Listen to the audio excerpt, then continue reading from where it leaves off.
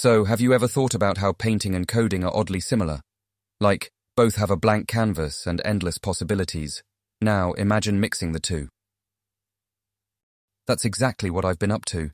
Dabbling with AI and visual arts. It's a whole new ballgame, mate. Sam mentioned something about VR art installations. That got me thinking. And I met this dude, Andy. He could help me pull off the VR part. Chris, the tech artist. Quite a title, eh? Heck, Rach even compared me to Leonardo da Vinci of the AI era. Kids in school used to call me Da Vinci. See the full circle? Just joking, mate. Seriously, though, I feel more like a toddler with finger paints. It's just pure exploration now, and who knows where it'll lead. But I'm excited. Got a bit of extra inspiration from your secret arugula pesto recipe, Rach. Food for the brain, right? Anyway, guess what?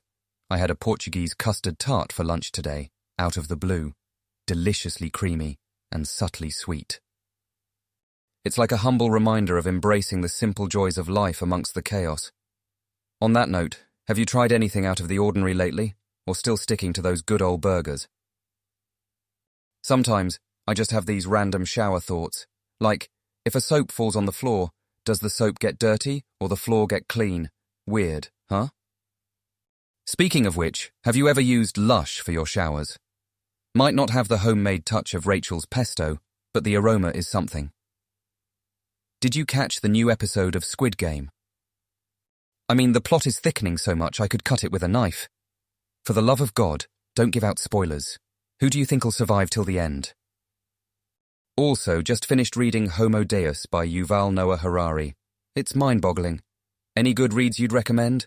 All right, mate. I should probably stop yammering and head back to those lines of code.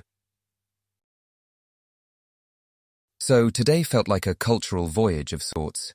Made a pit stop at this Korean-American fusion joint in Harlem where the chef, Ji-woo, is cooking up magic. His signature dishes, bulgogi burger, and kimchi mac and cheese felt like a literal taste of my roots intertwined with American food culture. It was like seeing Monet and Van Gogh colours blend into a single painting. You know, Sam did whet my appetite for burgers the other day, chat biking.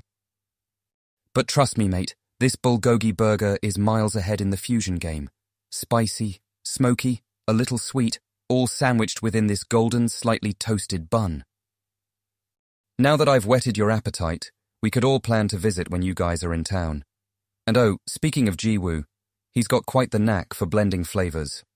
It's almost like coding, huh? He carefully selects ingredients, almost like choosing the right programming language, then blends them in perfect proportions, just like how we set those algorithms. And the end result. An extraordinary dining experience. Makes me wonder, what if we could code our meals someday? What if we had an algorithm for the perfect sandwich or the ideal spaghetti? You remember Elon Musk from TED Talk saying, "We're all living in a simulation." Maybe, just maybe, we're just a few lines of code away from creating our perfect culinary universe inside this big simulation we live in.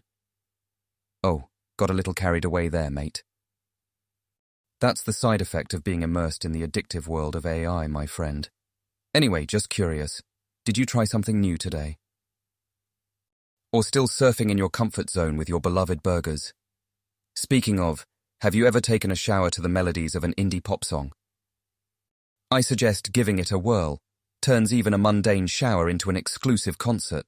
But remember, the experience is best completed with a Lush soap. You might not find it as invigorating as Rachel's homemade arugula pesto, but believe me, it's got quite the zesty aroma to it.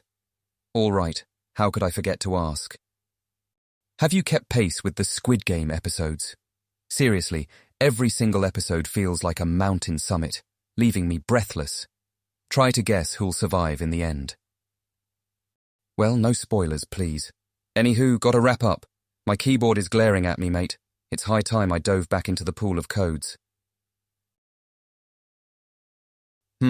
So Sam, I thought a lot about your point.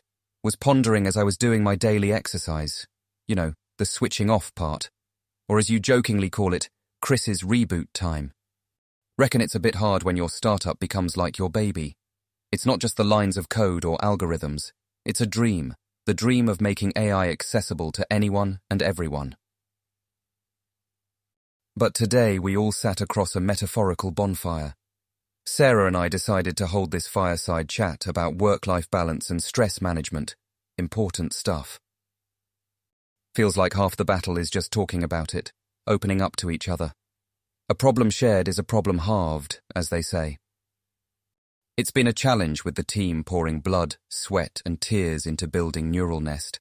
I mean, we're trying to create something that'll leave an impact in the world.